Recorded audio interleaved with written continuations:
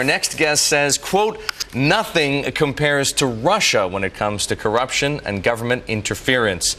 Bill Browder is founder and CEO of Hermitage Capital Management. His $1.2 billion hedge fund was the biggest investor in Russian stocks until he was labeled a threat to national security and banned from the country. He's with us now from Bloomberg's London bureau. Bill, great to have you. Let's talk about the comparison between Russia and China. Everybody has their knickers in a knot over China because of Google's experience, not just with censorship, but also with spying. Your experience in Russia suggests that maybe people ought to be thinking about Russia, and if they are thinking about Russia as a place not to invest, correct?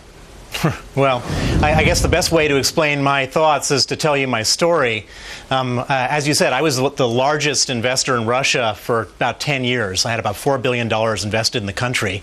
And I was finding myself in a lot of corporate governance disputes with companies like Gazprom and various other companies. And so we would research how they ended up taking money out of the companies, the management, and then we would publicize it. And that got a lot of people angry, and they ended up kicking me out of the country as a threat to national security in 2005. And then in 2007, my offices in Moscow were raided by the police.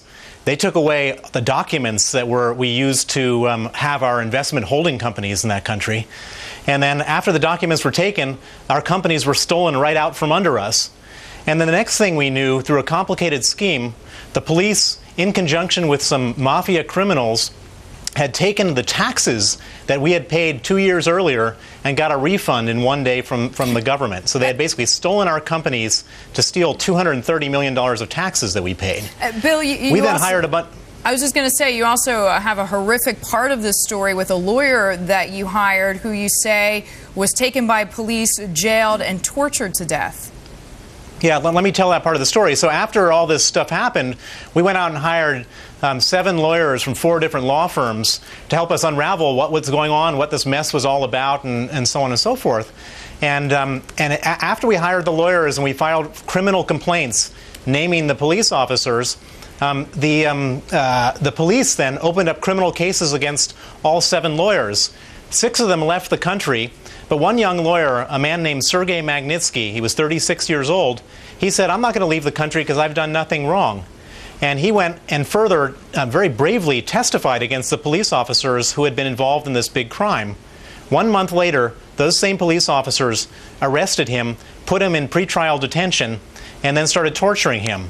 And he was in pretrial detention for a year and a half. I'm sorry, for 11 and a half months. They kept on putting more and more pressure on him. His health started to deteriorate. And on November 16th last year, he died at the age of 37 in prison after being tortured. Bill, were you in contact with him while he was in prison? Only via his lawyer, but we got every day while he was in prison, because he was such a clear-thinking lawyer, he wrote down what happened, and he wrote 450 different complaints during his 358 days in detention. And those pages didn't disappear? Those pages went out every day that he wrote them, and so we have an absolute perfect documentation of what happened to him in prison, and it's the most horrific, heartbreaking story you can ever hear about how a person can be treated. And this is what they did to this man because he stepped in the way of their corruption, of government corruption at the highest level.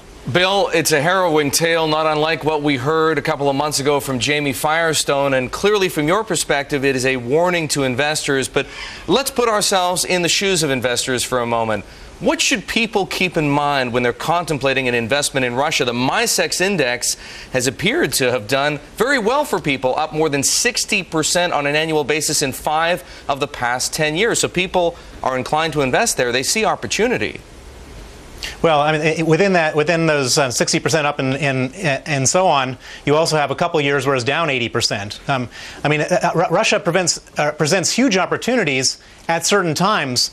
I mean, I went out there in 1996 and set up my business, and my big premise was that the place was horrible, but it was on the transition to bad. And that if you invested in a place going from horrible to bad and hopefully to good at some point, that there would be money to make, and you could also feel good about the transition. But now what I see is on a transition from bad back to horrible.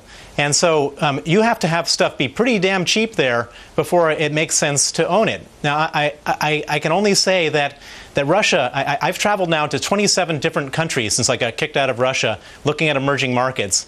And I've never seen any country that has corruption on the order of magnitude of Russia. It's just a completely different story in Russia. Let's talk about where you are putting your money now. Of course, you say that you find no other country more corrupt than Russia to do business in.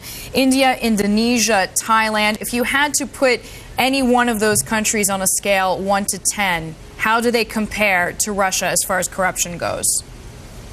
Well, if you say Russia, if you say 10 is the most corrupt, then Russia is an 11. And then it really depends. I mean, in India, for example, you have a proper legal system. Certainly people will, when you're meeting with management, they might exaggerate, they might lie, there might be that kind of stuff. But you're never going to have your assets stolen from right out under you. And if there's some type of dispute, you can actually go to a court. It might take a long time to resolve it. Whereas in Russia, on the other hand, you have a dispute and you go to court and you find your lawyer in jail and being tortured. And so it's just a completely different order of magnitude. What I can say is that all emerging markets have their issues, but nothing relates or has issues like it does in Russia. And it's very interesting because I go around and when I go to these countries, I tell them my story in different countries, and I say, can anything like this ever happen in your country? And people look at me like I'm out of my mind to even think that something like that could happen. Bill, don't you expect them to lie to you, though? I mean, they want foreign capital. Of course, everybody wants capital, but it all depends. I mean, I go around and I tell the story about how my visa was taken away, and in Brazil they say that couldn't possibly happen, no matter who I talk to there. Whereas, in Russia, lots of people lose their visas for challenging corruption or challenging the government. And so, of course, people do exaggerate, people do lie, but you can tell by any objective measure. For example, Transparency International has ranked Russia, I think, 141 out of 180 countries in terms of corruption. It places it on par with a number of African countries. And I'm not the only one saying this. I mean, basically, if you go around and you read the news clips of different companies' experiences, you have BP, you have Shell, you have IKEA, you have Telenor, you have News Corp, all have had the same type of expropriation type of situations in Russia that I've had. A lot of people won't come onto a show like this but and say what I'm saying, but they've all had the experience.